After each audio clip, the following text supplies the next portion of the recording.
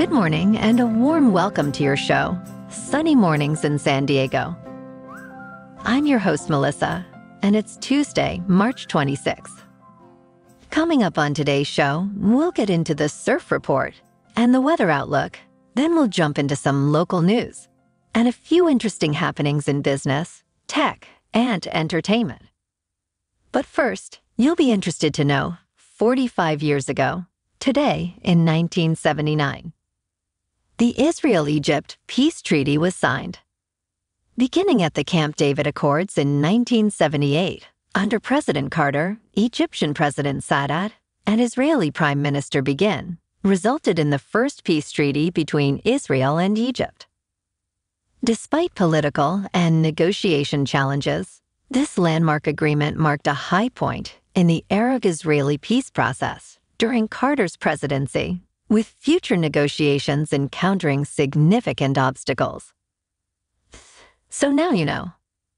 And now you know what time it is. It's time for the surf report. It's looking rough out there today.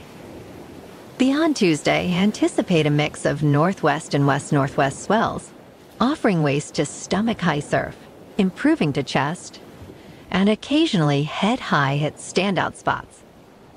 The weekend sees deteriorating conditions with a new swell and uncertain wind forecasts.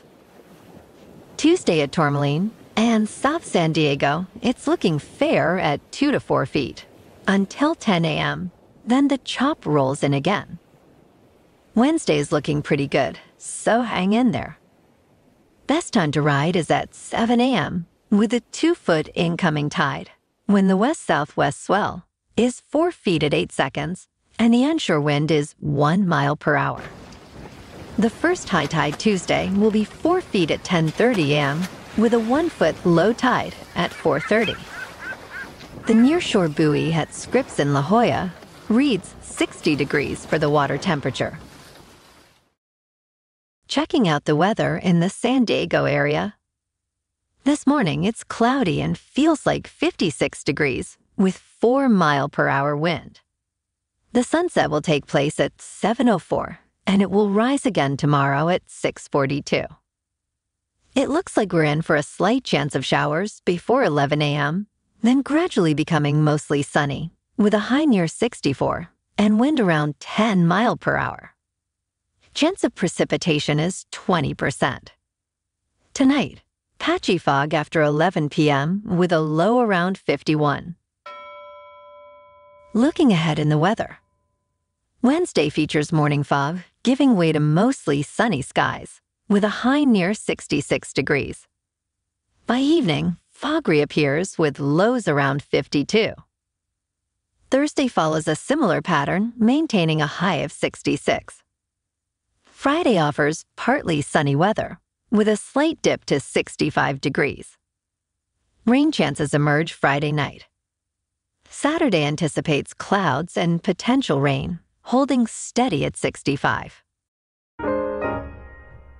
Bonjour, food enthusiasts. This podcast is brought to you by Versailles Cafe and Pastries in Encinitas. Nestled on El Camino Real South, just north of Encinitas Boulevard, this cafe is a haven for culinary delights. Indulge in their amazing Eggs Benedict or their gluten-free crepes.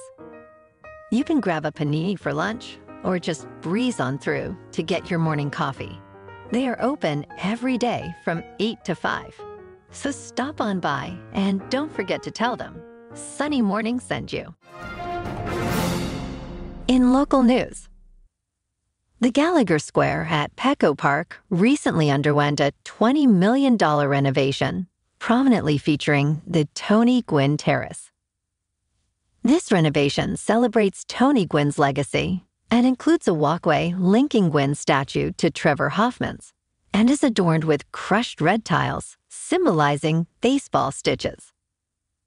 The space aims to educate new generations about Gwynn's impact on and off the field, featuring murals of his career achievements.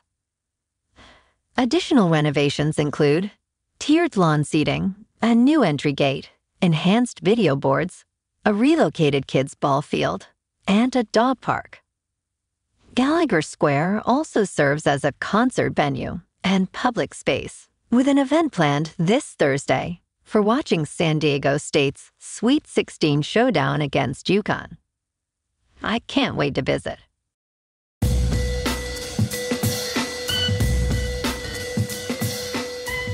Now on to sports. The Connecticut men's basketball team advanced to the Sweet 16, dominating Northwestern with a 75-58 win. Their quest for back-to-back national titles continues as they face San Diego State next. UConn's impressive streak includes 29 non-conference wins by double digits, showcasing their dominance. Despite a poor three-point shooting performance, they dominated inside, with key players Tristan Newton, Cam Spencer, and Donovan Clingan leading the scoring.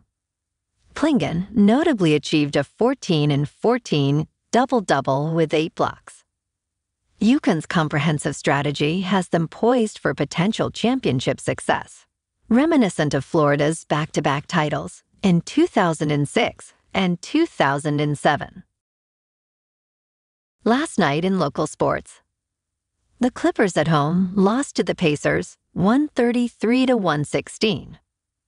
And the Kings on the road beat the Canucks 3-2. Tonight, the Lakers are on the road in Milwaukee to take on the Bucks. In top news, targeting belly fat specifically for weight loss is largely a myth. Our bodies decide where to store and lose fat based on factors beyond our control, such as genetics and biological sex. Although visceral fat, which accumulates around the abdomen, poses health risks, the strategies to reduce it aren't localized, but rather impact the whole body. Weight loss through a calorie deficit and regular exercise, including high-intensity interval training, can reduce overall body fat, including abdominal fat. However, no diet or exercise plan can promise to target belly fat exclusively. The variability in body fat distribution is natural and largely predetermined, making generalized weight loss the most effective approach. In business news, the US Treasury market, the world's largest financial market, is expanding rapidly, raising concerns among investors about potential instability. With annual US Treasury issuance nearly doubling since the pandemic, the market grew to $27 trillion by 2023. This growth is driven by the government's need to finance deficits through bond issuance, amidst expectations of continued government spending increases. The market's expansion and regulatory changes could pose challenges, including potential cash shortages similar to those in 2019 and 2020. The shift towards more short-term debt and the changing landscape of Treasury buyers, including reduced bank purchases due to regulatory constraints, are notable trends. Despite these challenges, demand for Treasuries remains strong, partly due to limited alternatives in the bond market. The role of foreign investors, especially from Japan, remains significant, though changing global financial conditions could affect their participation. In crypto movement, Bitcoin is now over $70,000. Ethereum is at $3,600. And Solana is nearing $200. Moving on to a more local vibe. In our community spotlight on health and wellness, we are working with a national Pilates studio to bring you some free classes, so listen up. Check out Club Pilates, with several locations in the San Diego area. Pilates presents a comprehensive wellness approach, cultivating strength, reducing tension, and elevating mental well-being. Scientific research affirms its benefits. So now you can check out Club Pilates for a free class, with locations in Encinitas, Solana Beach, Oceanside, La Jolla, and more. Just be sure to tell them Sunny Morning sent you by. And now, back to the show. Let's talk tech. Nissan has updated its electrification strategy, aiming to electrify 16 out of 30 vehicles by 2026, signaling a shift towards more sustainable transportation. While specifics on the all-electric versus hybrid mix remain unclear, the U.S. market can expect 7 new models, including e-Power and plug-in hybrids. This move marks a progression from Nissan's 2021 promise, though comparisons are challenging without detailed vehicle classifications. Additionally, Nissan anticipates 60% of its global portfolio to be electrified by 2030, increasing the total to 34 vehicles. Amidst these plans, Nissan seems to be recalibrating its ambitions regarding all-solid-state battery technology, now targeting a broader range of battery innovations by 2028. And in entertainment news, The Girl with the Dragon Tattoo is rebooting with a TV series at Amazon and GM Studios and is making progress, with showrunner Veena Sud expressing her enthusiasm for adapting Stieg Larsson's iconic novels for television. The series aims to introduce a new incarnation of Lisbeth Salander, showcasing a woman who defies societal norms. While details remain sparse, this standalone story promises to bring a fresh perspective to the celebrated Millennium Trilogy, which has already inspired multiple film adaptations.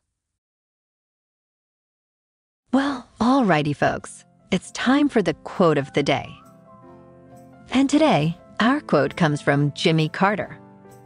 The 39th President of the United States said, "It is good to realize that if love and peace can prevail on Earth, and if we can teach our children to honor nature's gifts, the joys and beauties of the outdoors will be here forever." And that's a wrap for this morning. Remember to stay tuned tomorrow for more news and updates. Have an amazing day, my good friends. Okay.